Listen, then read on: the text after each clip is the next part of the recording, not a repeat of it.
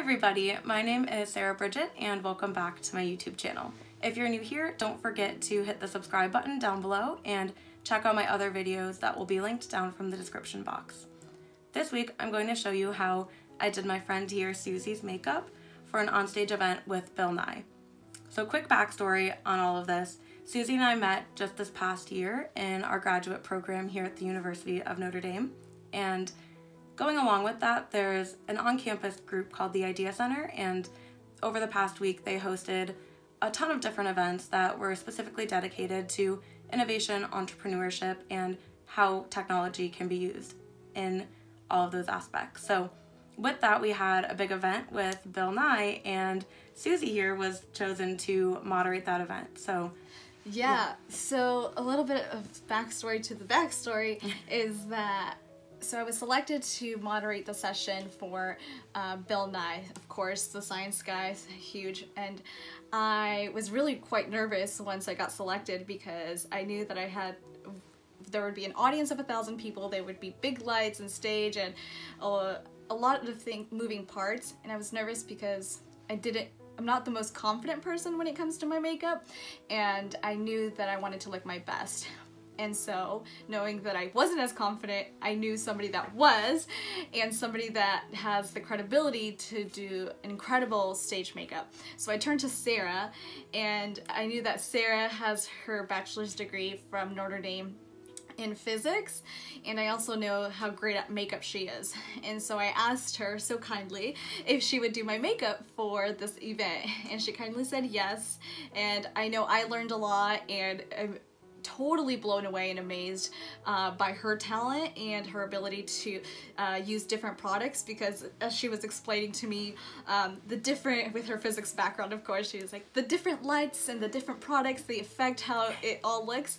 And so it was really nice and graceful the way she presented it to me. And I know makeup can be a little intimidating, so I hope that you get the same out of this video, and that you have a tutorial that you can look to that does a good job of explaining it, because it was for me. So thank you, Sara, so much for including me in your video. Yeah, and thank you for all of the kind words. You did an incredible job. I'm hopefully gonna sneak in a little clip that I took from the audience, and just so everybody else can see that Susie was so incredibly talented. She did such a good job moderating the conversation, and she just overall is super impressive and great conversation. All right, Bill. So what is the title of the book you have yet to write? I'd like to write a book about grammar. And without further ado, let's get into it.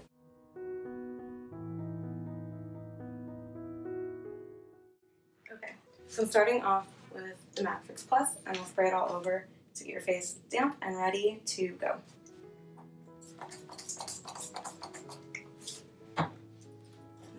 Fan so it dries off more quickly.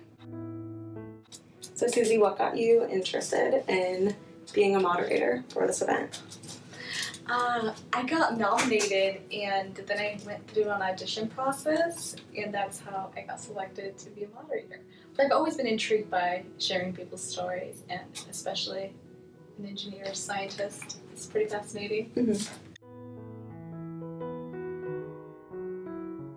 When did you start doing makeup, Sara? I started on myself probably like late middle school. I remember, I think it was either 7th grade or 8th grade. I was in a cheerleading competition, and they told us for our competition, like, everybody has to wear eyeliner so that it makes your like eyes pop more and you stand out more to the judges. And that was something that I know up to that point I hadn't really done. Mm-hmm. I think I wore like CoverGirl powder foundation, like minimum coverage, almost nothing on occasion around then, but I had really clear skin actually in middle school, so it was more of just I was interested in it. But remember, I had my mom put on the eyeliner for me, and I was like, I think I'm just not one of those people who can like really wear much makeup or like who can wear eyeliner, because I just thought it looked so strange and it was so different from what I was used to seeing my face look like. But through high school, I would say I got a lot more into it, and then especially by the end of high school and then early college, I was an avid makeup fan.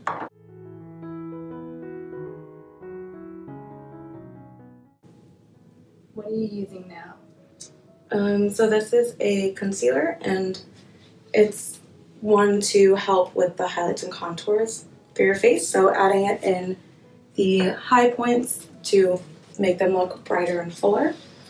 And when you're picking a concealer shade, you'll want to go roughly 2 shades lighter than your skin tone or your foundation shade.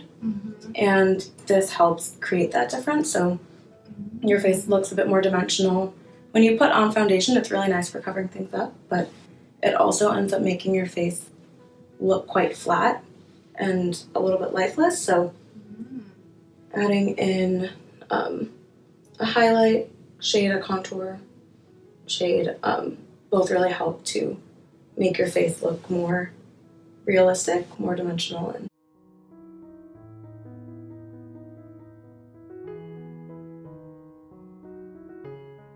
we'll start with a light shade, and this creates a really nice base to work on. It gives like a clean wash of a little bit of color, but having a powder on top of the eye primer helps all the other shadows to go on smoothly and to blend. There I'm going to jump in with a fluffier brush and do a color that's a bit darker to create a transition shade. And essentially what a transition shade is going to do is it will serve as a nice gradient between the darker colors that we'll have and the lighter ones, so there aren't any harsh lines. So I'm going in with a color that's a little bit darker, and it's also a bit more orangey toned, which works really well with your skin tone and natural undertones. And we'll use this as almost a second transition shade to help darken and define the crease a bit more, but without making too big of a jump in color. I'm going to try to make it as much of a gradient as possible. Okay, and then I'm going to go in with, again, a slightly darker shade to deepen things up a bit more. And then I'm going to go in with our second to darkest shade, and we'll concentrate this on the edges a bit more, and then I'm also going to put some on the inner corner to create a halo eye look.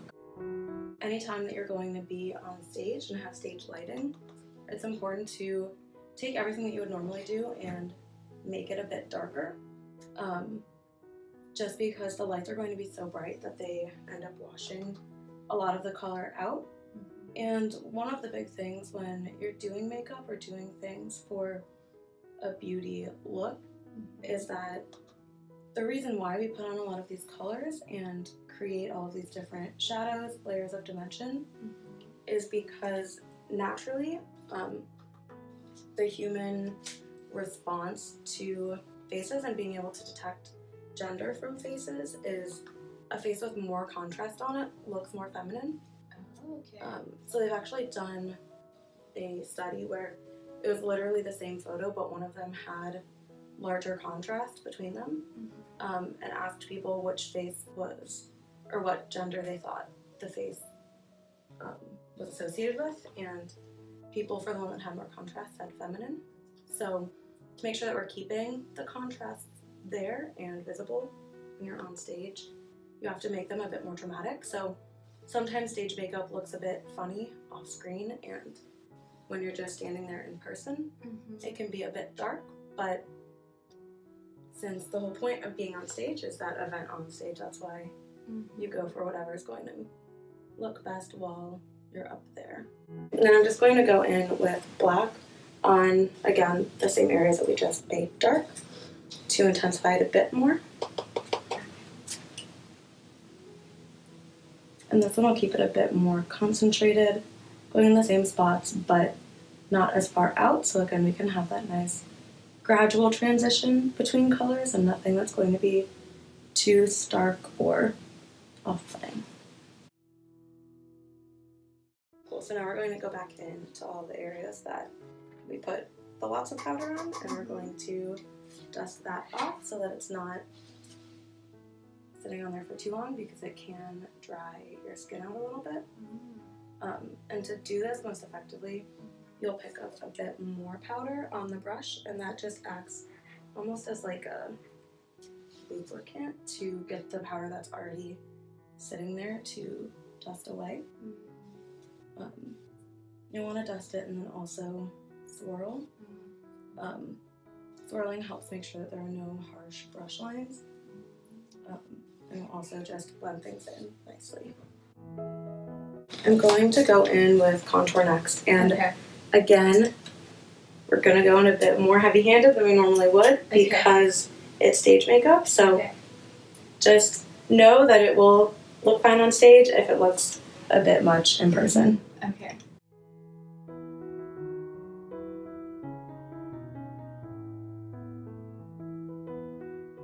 And I just used the second darkest brown and then now the darkest brown to help smoke this out a bit and put some definition under the eye. And now that that's on there, I'm going to blend out the edges.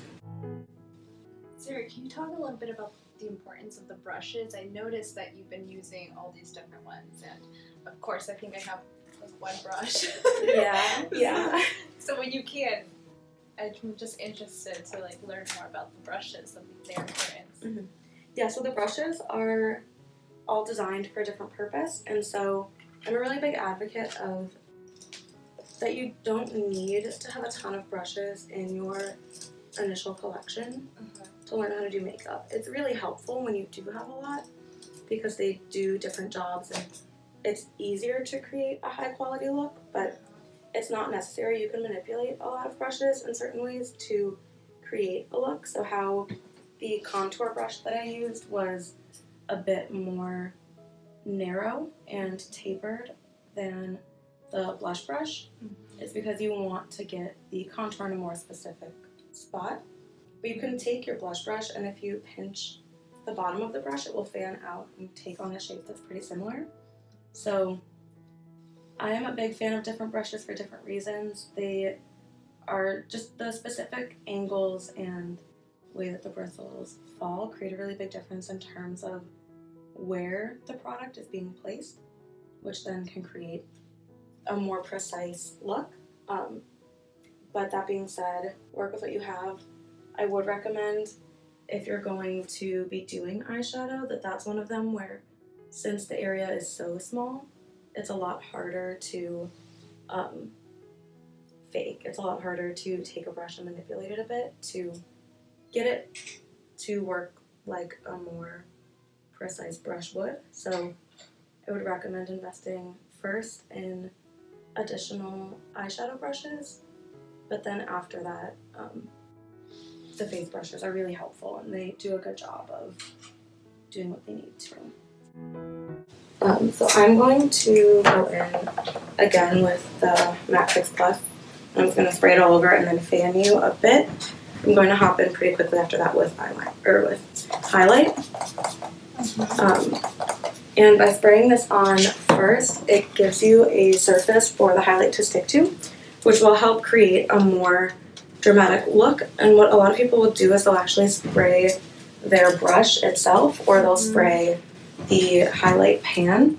But when you're doing that, you're incorporating new ingredients into a product that was specifically formulated to work based on every ingredient that's in here. So by introducing other ingredients to it, you can compromise the quality and its ability, like the shelf life, its ability to last long.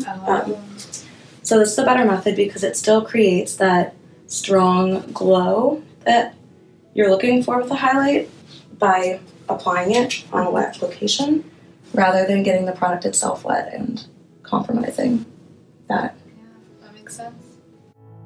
And I used a bit of a wider brush here, but I'm going to go in on your nose with a more pointed brush to again help apply it more precisely.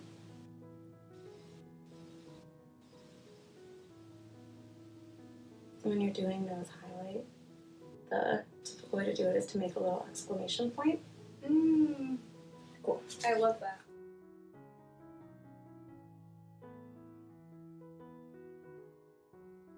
So when you're putting on your eyeliner, especially when it's a liquid eyeliner, you're going to want to do it in a lot of short but connecting strokes.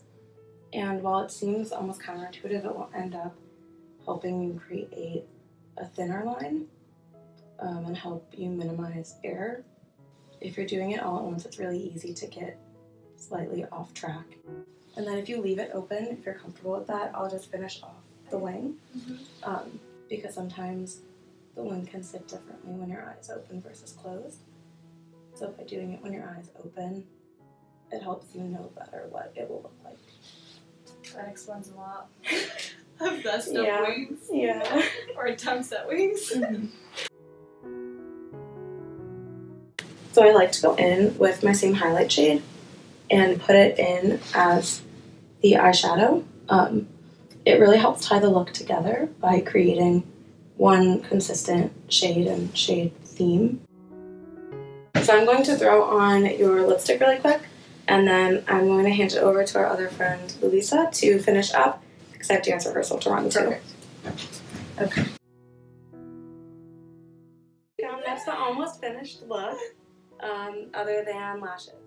So as you saw, I wasn't able to completely wrap Susie's makeup. I had to run off to dance rehearsal, but I left her with the last 2 steps of the routine, which were first to put on a false eyelash and then finish it off with setting spray. The setting spray in particular is really important for stage makeup because it can really quickly, under the hot stage lighting, melt off, and it just helps to prevent any mid-show mishaps. And with the eyelashes, they're also important to help add an additional layer of dimension and color to the face, especially when there are going to be people so far away. But that is all for today's video. I will insert a picture of her final look, but I hope that you all enjoyed it. If you did, please don't forget to give it a like down below, and if you're not already subscribed, don't forget to hit that big red subscribe button. Let me know down in the comments what step you liked most, or if there was anything new that you learned. But I hope that you all are having a fantastic day. Love you all so much. Bye.